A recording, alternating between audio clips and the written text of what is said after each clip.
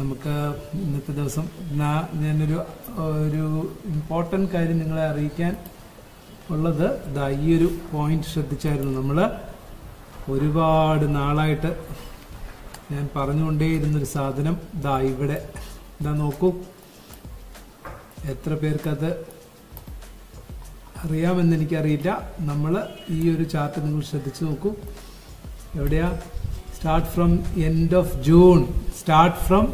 Of June Nifty may come down to 17,700 or 18,000, 17,700 to 18,000 range like by the end of August, July, August എന്നുള്ള ഒരു ആസ്പെക്ടിൽ എവിടെ അതുമാതിരി June എൻഡോടുകൂടി Nifty എവിടെ touch ചെയ്യുമെന്ന് പറഞ്ഞു? 19,058 റേഞ്ചിൽ വരാമെന്ന് പറഞ്ഞു.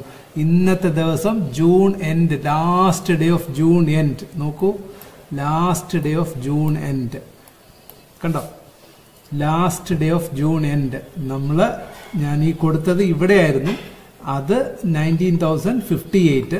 പക്ഷെ അത് കുറച്ചും കൂടി ആ പാറ്റേൺ വൈസ് ഇങ്ങോട്ട് മാറ്റിയിരുന്നുവെങ്കിൽ, ഇവിടെ മാറ്റിയിരുന്നുവെങ്കിൽ പോലും അതിനേക്കാൾ മേളിലോട്ട് വന്നു. എത്രയാ? 73 വന്നേനെ. പക്ഷെ ഇത് 73ക്കും മേളിൽ ക്രോസ് ചെയ്തു. 109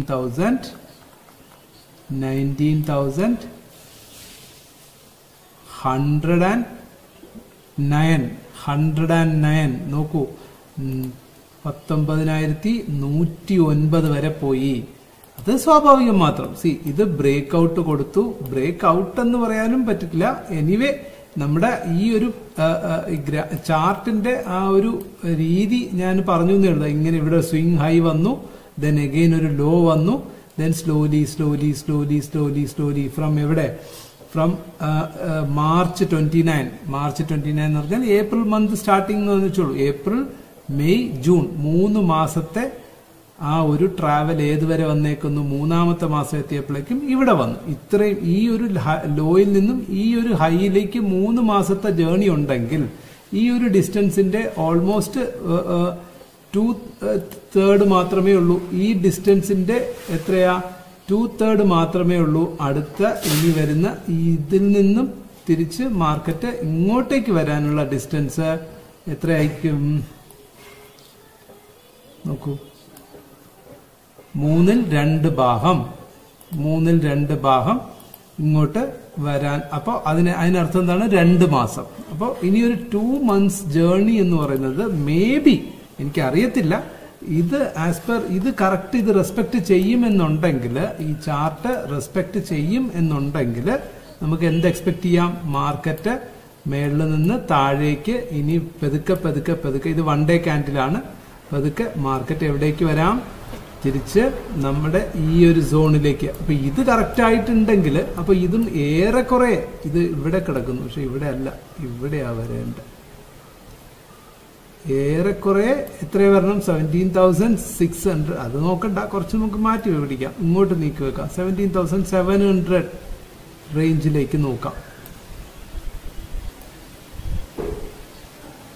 ഓക്കെ, 17,700 റേഞ്ച്. അപ്പോ ഇത് ഈ പറഞ്ഞത് വരെ വെച്ച് നോക്കുമ്പോൾ ഓൾമോസ്റ്റ് പെർഫെക്റ്റ് ആയില്ലേ? നമ്മളിപ്പോ ആ ഒരു റേഞ്ച് കവർ ചെയ്യാൻ പറ്റിയ ഒരു മിനിറ്റ് എന്റെ. ഓക്കെ, സോ അതാണ് ഇതിന്റെ ഇനിയുള്ള സാധ്യതകളിൽ നമുക്കിപ്പോ ആദ്യത്തെ ഒരു പോസ്റ്റ്, അതിൽ ആദ്യത്തെ മെട്രിക് നമ്മൾ ഇവിടെ ഫുൾഫിൽ ചെയ്തു. ഇവിടെ വരെ വന്നപ്പോഴും ഒരു ഡൗട്ട് ഉണ്ടായിരുന്നു, മാർക്കറ്റ് കയറുമോ, ഇവിടേക്ക് വരുമോ എന്നൊരു ഡൗട്ട് ഉണ്ടായിരുന്നു. പക്ഷെ ഇവിടേക്ക് വന്നു, തിരിച്ച് വീണ്ടും താഴെ വന്നിട്ട് തിരിച്ച് അടുത്ത സ്പൈക്കിൽ ഒറ്റയടിക്ക് നമ്മൾ ഈ പറയുന്ന ലൈനിന് ടച്ച് ചെയ്തു. നമ്മുടെ ടാർഗറ്റ് എത്രയാ? 19,070, 50 പ്ലസ് എബോ എന്ന് പറഞ്ഞു. അതും ക്രോസ് ചെയ്ത് 19,103 വരെ പോയി മാർക്കറ്റ്. 19,108 വരെ മാർക്കറ്റ് കയറിപ്പോയി എന്നർത്ഥം. പക്ഷെ അത് എവിടെ കയറിപ്പോയി? കറക്റ്റായിട്ട് ഈ പോയിന്റിൽ നോക്കുകയാണെങ്കിൽ 19,066. അതാണ് ഈ പോയിന്റ്. ഇപ്പൊ ഇവിടെയാണെങ്കിലോ ഈ പോയിന്റ് വെച്ച് നോക്കുകയാണെങ്കിൽ 19,066 വരെ പോകേണ്ടതാണ്. അത് അഡീഷണലി ഒരു 60 പോയിന്റ്സും കൂടി മേളിലേക്ക് പോയി.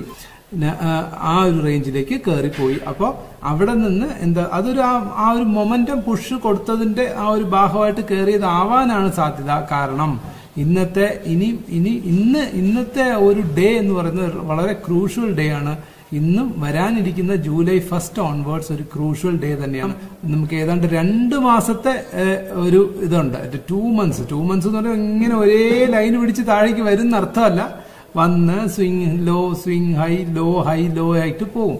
അപ്പോൾ ഈ long term positional നിഫ്റ്റിയിലും positional traders ഒക്കെ ഉണ്ടെങ്കിൽ നിങ്ങൾക്ക് മന്ത്ലി ഓപ്ഷൻസ് ഒക്കെ ഒരു പുട്ട് ഓപ്ഷൻസിലേക്കൊക്കെ പോകാനുള്ള സാധ്യത ഇപ്പോഴല്ല, ഒരു 1 or 2 days അല്ലെങ്കിൽ 1 week ഹാർഡ്ലി വരുന്ന ഒരു 1 week വെയിറ്റ് ചെയ്തതിന് ശേഷം അത് കൺഫർമേഷൻ കിട്ടുമെന്ന് തോന്നുന്നുണ്ടെങ്കിൽ ഉറപ്പായിട്ടും നിങ്ങൾക്ക് ലോങ് ടേം ഇപ്പൊ സെല്ലേഴ്സിനാണെങ്കിലും ശരി, സെല്ലേഴ്സിനാണെങ്കിൽ കോൾ ഓപ്ഷൻ എത്ര സെല് ചെയ്യാം, 19,000 തന്നെ കോൾ ഓപ്ഷൻ സെല് ചെയ്യാം. അവർക്ക് 18,000 റേഞ്ചിൽ 17,700 to 18,000 ഓൾമോസ്റ്റ് ഓഡ് ലെവൽസ്. എന്തായാലും താഴേക്ക് വന്നു കഴിഞ്ഞാൽ പിന്നെ അടുത്ത് ഇത് തന്നെയാണ് ബോട്ടം ലൈൻ. ആ റേഞ്ചിലേക്ക് വരാനുള്ള സാധ്യതകൾ കാണുന്നുണ്ട്. ഇത് ഇന്ന് ഞാൻ ഇപ്പൊ വേണ്ടി ചെയ്തതല്ല, ഒരുപാട് നാളായിട്ട് ചെയ്ത് നിങ്ങൾക്ക് എല്ലാവർക്കും അറിയാവുന്നത് തന്നെയാണ് എന്ന് ഞാൻ വിശ്വസിക്കുന്നു. നിങ്ങളിത് ഒരുപാട് പേർക്ക് ഫോളോ ചെയ്യുന്നുണ്ടല്ലോ അല്ലെ? അപ്പോൾ ദിസ് ഈസ് ദ സ്റ്റഡി.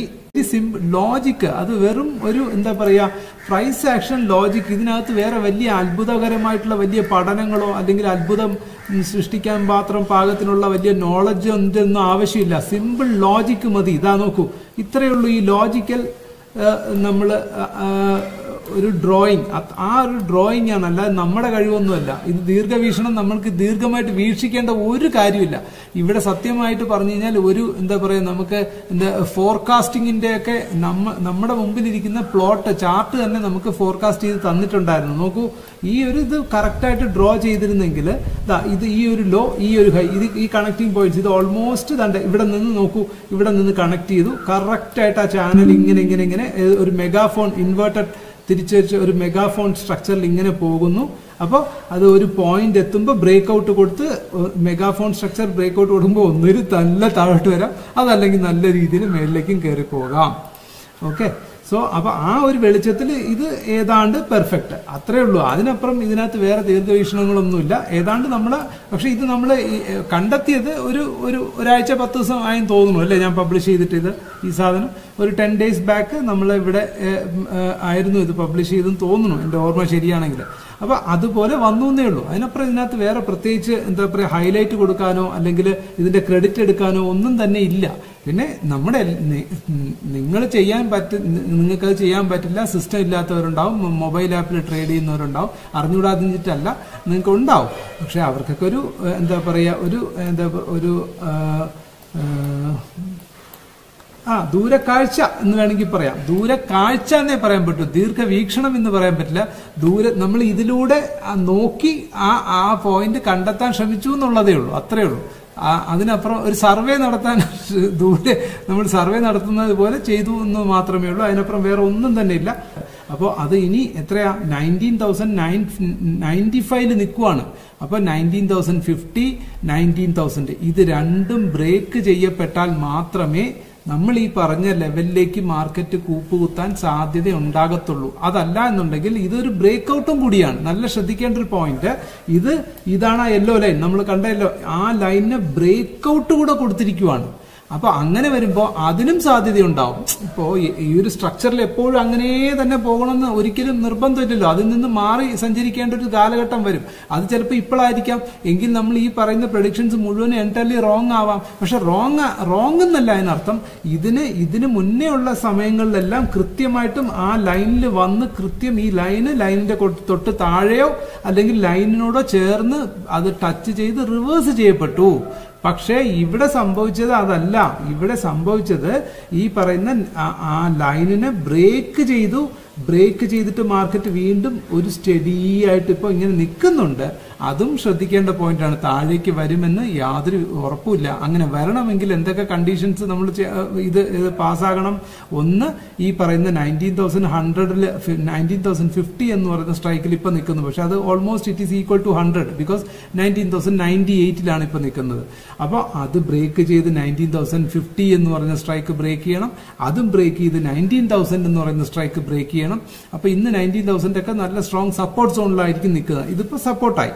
അപ്പൊ ഇതും ബ്രേക്ക് ചെയ്ത് താഴെ വന്ന് കൺസോളിഡേറ്റ് ചെയ്ത് സോളിഡ് ആയിട്ട് വീണ്ടും സ്ലോലി 2 മാസത്തെ സമയമില്ലേ, അപ്പൊ അത്രയ്ക്കും താഴെ വന്നാൽ മാത്രമേ 19,000 കഴിഞ്ഞ് ഒരു 18,900 റേഞ്ചിലേക്കൊക്കെ വരുമ്പോൾ മാത്രമേ അത് കൺഫേം ആയിട്ട് ഒരു റിവേഴ്സൽ ഒരു സിദ്ധാന്തത്തിലേക്ക് നമുക്ക് വരാൻ കഴിയൂ.